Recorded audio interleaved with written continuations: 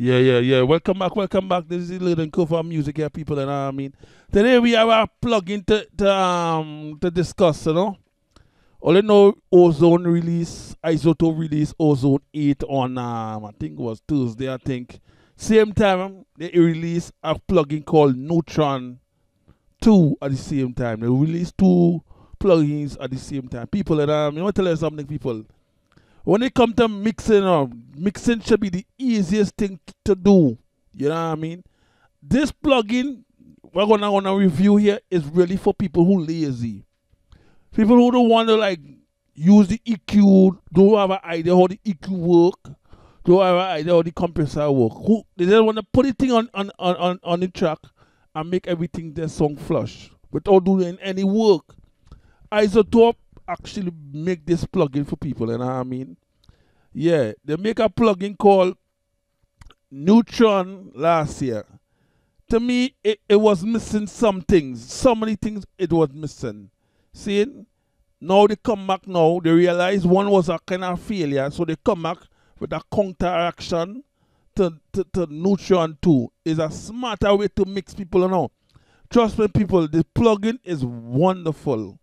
Very wonderful. When it comes to mixing stuff, like a vocal, and you come to mixing instrumental, and like say a producer send you somebody build a rhythm, they send you the kick, they send you the whole package, and you want to like sit long and mix it. Now this plug here now give you the choices here. Now instead of mixing a rhythm, a full rhythm or full instrumental for someone, normally it take like 2-3 days, you know what I mean? But this plugin here, within 8 hours, you should complete a proper mix.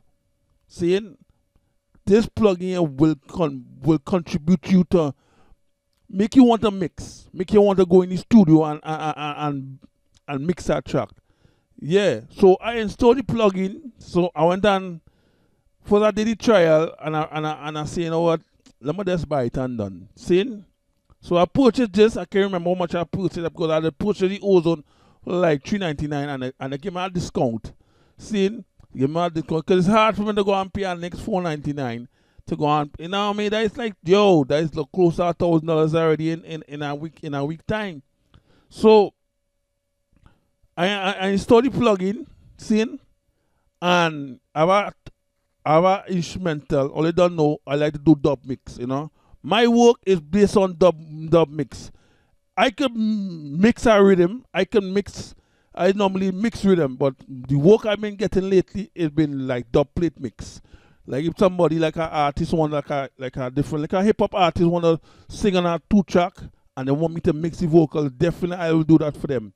But I could also mix a rhythm from scratch. I personally do that, you know. Back in the day, I usually do this, you know, but lately, my work been coming in like as a dub plate. People link me to do dub plate, and I mix that doesn't turn it on. That is one thing I doesn't do is turn on job.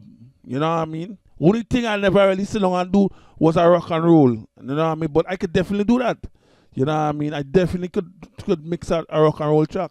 I did it in the past. I did it for free. A couple of times I did it. One neighbor, when I was living in somewhere in Miami, my neighbor was like a upcoming rock and roll artist, and then the mix his track for him. See, I needed love it, you know. So drink some water now, you know.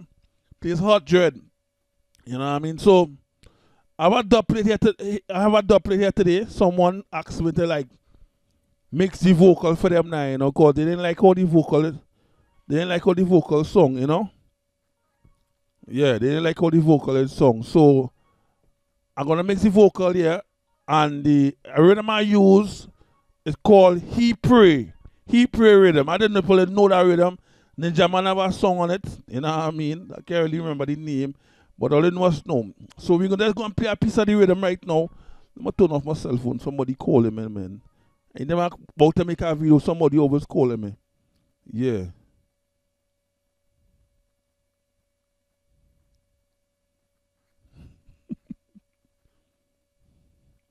Yeah, somebody always calling me. So yeah, so I'm gonna continue right now. You know, we gonna play the instrumental first, and then we gonna play the vocal now. You know, Yeah. With the instrumental first. Listen to the instrumental.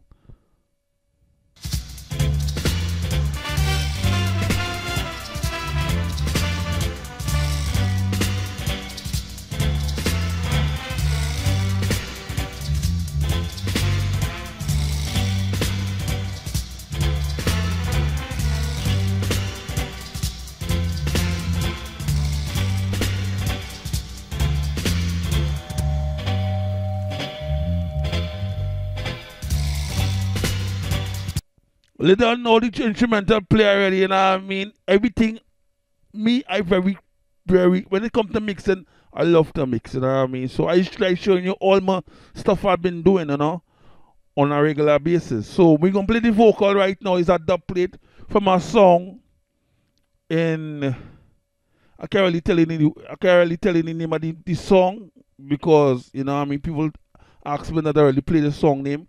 But the song is based in Europe, you know what I mean? I've been getting a lot of work from Europe lately. Oh, Far East, I call it the Far East, you know, somewhere at, you know what I mean? They're from Switzerland, you know what I mean? Big up to this song living in Switzerland. Link man SoundCloud asked me to mix the dub plate for them now, you know? So, we're gonna play the vocal and I'll listen to it then. It's a vocal from Etana. I don't know if you know Etana, the big reggae artist, living in Jamaica. You know what I mean? And, you know, yeah, she's a nice artist. To me, it's a nice reggae artist. You know what I mean? So, listen to it. I can play this vocal 2 times. I'll hear the vocal. Then we'll go into the Neutron 2 after. Listen to the vocal. Listen to the vocal, eh? Forget to press mute, you know? Yeah, listen to it. Cause them not follow Rastafari, and I live upright. So tell me what them I got to know. Hey, tell me what you gonna do now. Hey, tell me what you gonna do now. Kill another jump on. Cause them not follow Rastafari, and I live upright. So tell me what. Well, you can hear the vocal song. You can really actually hear.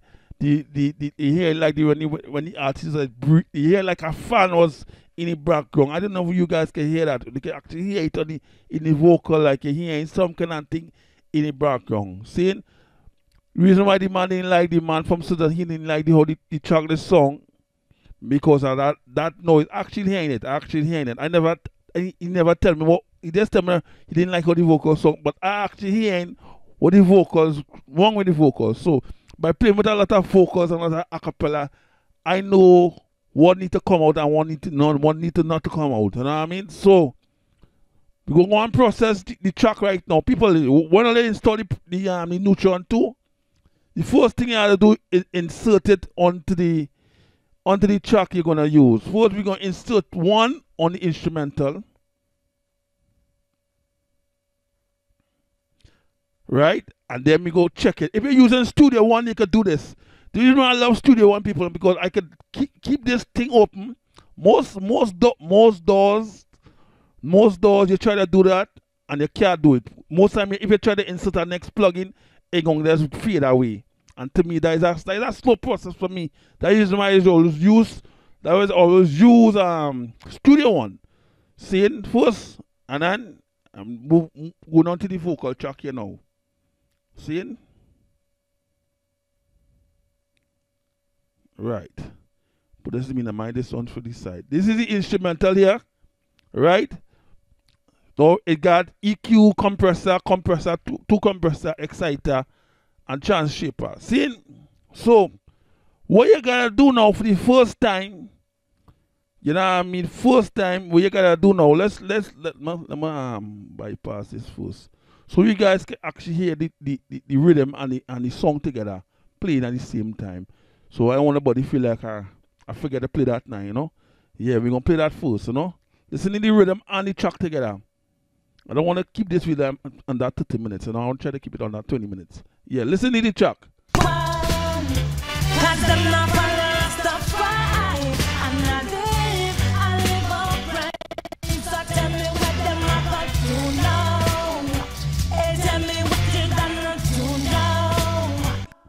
See all the track song on the real level and stuff. right now it's sounding kind of good to me. It's sounding kind of good. You guys might be saying, man, I don't really need to touch that. You know what I mean? So what we're gonna do now, since I was talking about, we're gonna put back on the plugin. This is vocal, and this one here is the instrumental. You know what I mean? I like to name my stuff. You know, my track them is I go say instrumental and vocal. Now, the first thing to do to make the process so easy, you gotta click track assistance, right? We're gonna do the vocal after. Now listen to track assistance, right? They're asking you the first thing after you click track assistant. People, you know what I mean? This is some easy thing you gotta do.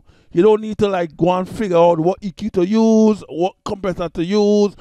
You just click track assistance, right? And I'm gonna give you 3 options. You can either click auto detect, or you can just choose. Let's say you're working with some kick. See, you just kick, you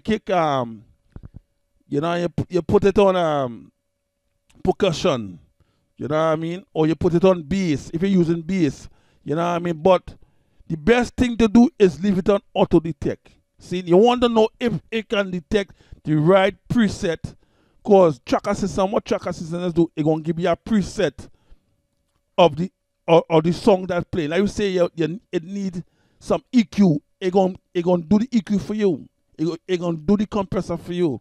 You know what I mean? All you gotta do now is leave it on balance. The style, that balance, style, warm and upfront. To me, when you keep it on balance, you get a safe EQ when you're dealing with the instrumental. See? And intensity, you go do low, high, or medium. Your best bet is to leave it on medium. And all you gotta do now is play the instrumental. See? Let's say you click next, right? Right? Let's say you click next right here without playing the music. Look what we're gonna tell you. Waiting for music to play. See? You always have to press music. Because this thing is very intelligent. This thing is very intelligent. So what you gotta do now is click play on the instrumental. Because this is the instrumental track we're going to use, you know. Listen, watch how this thing going to configure what preset to choose. Now, look at it.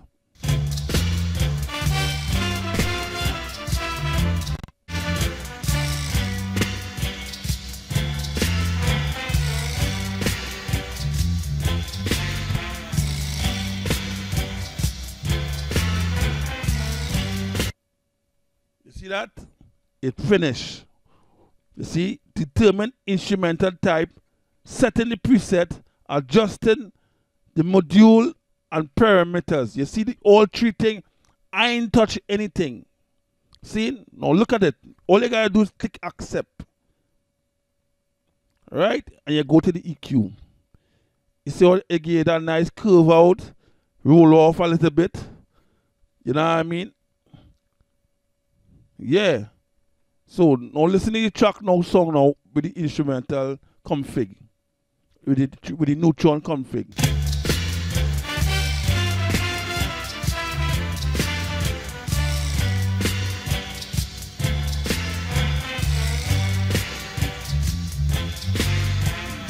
Now listen to the bypass.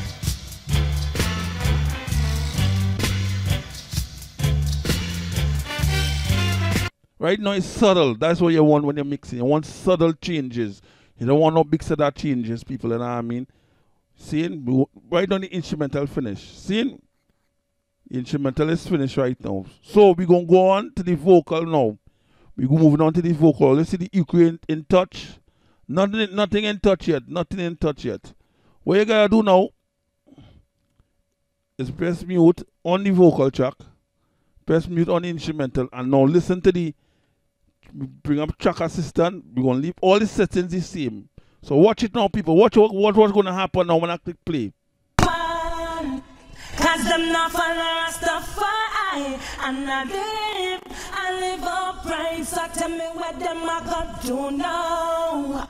Hey, tell me what you you gonna do now? You see everything, it do the same thing. Alright? It say determine instrumental type, setting the preset, and adjusting the module parameters. All you gotta do is accept on the vocal. You see how it say Neutron voice. It detect it was a vocal.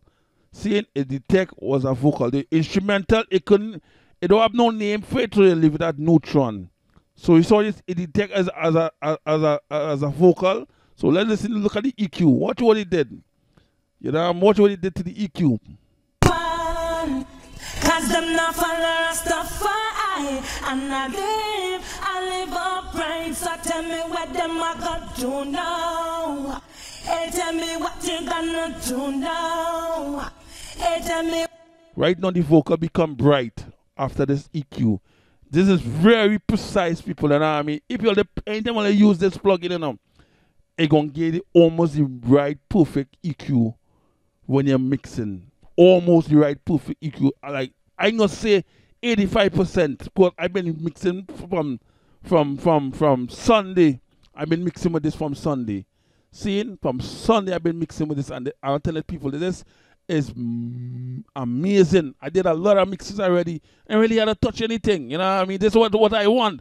I want to run in my studio and just slap this on and have to do nothing. People can't really tell me what's the difference with this plugin and some wave plugins. You know what I mean? This is might be the future right here, people. And I ain't saying it. This might be the future. This might be the future mixing. You know how to do no mixing, touching no knob again. This thing doing exactly what you want. You know what I mean? So look at the compressor. Look at everything here. Look at it. Everything's sounding nice and listen to the track. Cause them not follow Rastafari, and I live upright. So tell me what them I got to know. Song powerful.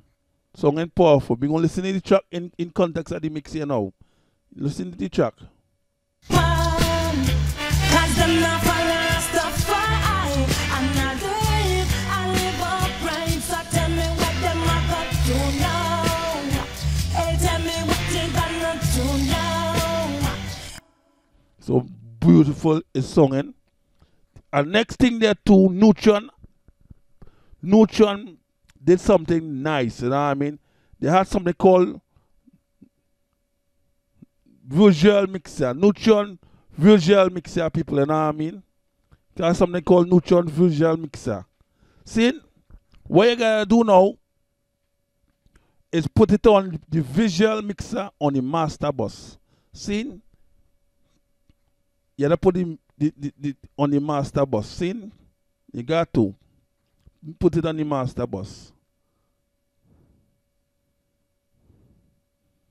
See, you know, I'm gonna take out the reading two-arm thing. So I want them confuse you guys, you know? Yeah. What you gotta do now? Right. Now you see everything out. So you look at it right now. When you have visual mixer, because I have the advanced. I don't know if the basic have the visual mixer, but I use an advanced right now. So what you gotta do now is put Neutron visual mixer on the master bus. And what you gotta do now is play the track. Right? They say you wanna see the vocal. You click vocal like this. You gotta click the vocal thing and bring up the vocal. Now if I look at what happened when I load down the volume on the vocal.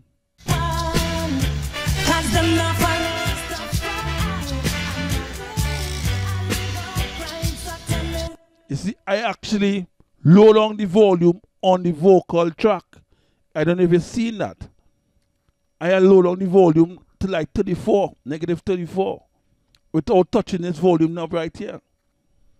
You know what I mean? So, in a sense, this is good for like remixers and stuff. Sometimes you want your vocal to song over the rhythm. This can do it for you. Look what happened when I raise it. No, this here, this knob here, Neutron is the instrumental, and this one is the vocal. Voice is the one below. Now, if I raise up the vocal to song a little over the rhythm now, you're gonna see the difference. Cause them not follow Rastafari. I'm not deep, I live upright. So tell me what them I got to know. Hey, tell me what you gonna do now. Hey, tell me what you gonna do. You see, I put the vocal on the left side. You hear the surround go to the left side. If I put it to the right, you're gonna hear the vocal on the right side. Trust me, people, you know what I mean? This is the future. Trust me when I say that, you know what I mean? I just give you only a review. I don't really master it yet, but I just giving you only like an input on it, how to use it in all the tracks. Because I've been like using it for the last 2 days, and I'm telling you, man, my mixes them singing perfect. I'm only singing perfect already. This actually enhance it. You know what I mean? This enhance it. See, like here, there's raise. I like to write some dub plate, different dub plate. You get a different vocal. People like to hear the vocal over the rhythm. You know what I mean? You never put vocal over the rhythm. It's not overpower to me. I'm saying, but it's a good future, really and truly, when you're doing a full mix. So if you have the snares, you can always put the snares to the left, a little slightly to the left, or you have how the bass, you keep the bass in the middle. If you want to run some piano, you've run it to the left. Man, trust me, people, man, this is the perfect thing for mixing. And I'm sure a lot of plugins will be following this. Seeing what you gotta do next now is what it came with was something called tonal balance. Seeing when you insert this you have to insert tonal balance after the visual mixer. Seeing, and it had like a couple of presets. It got bass heavy, modern, and I don't know. It's like some kind of piano. I kept it on modern. Now listen to its song. Cause them not follow Rastafari. I'm not deep, I live upright. So tell me what them I got to know. Hey, tell me what you gonna do now. Hey, tell me what you gonna do now. Till another jump on. Cause them not follow Rastafari. I'm not deep, I live upright. So tell me what them I got to know. Hey, tell me what you gonna do now. Yeah, I just keep it on tonal balance. I don't really have the definition for this yet. Understand how this work. I just find when I have this on the track, on the master bus with the visual mixer, my track is song so perfect. So, hope you guys can understand how I did this. You know what I mean? People go on, get the plug-in, or they could try to know the mix, you know what I mean? Because I'm very easy EQ now. You don't want to really worry about somebody running the vocals a little too hot now, you know? So, when you slap it on the arm, remember you have to use track assistant and leave everything as it is, you know what I mean? And you're good to go, you know? So, hope everybody can love this video. Remember to share and like this video, you know what I mean? Yeah. Have a blessed day. Oh, man, this might be 30 minutes. Yeah.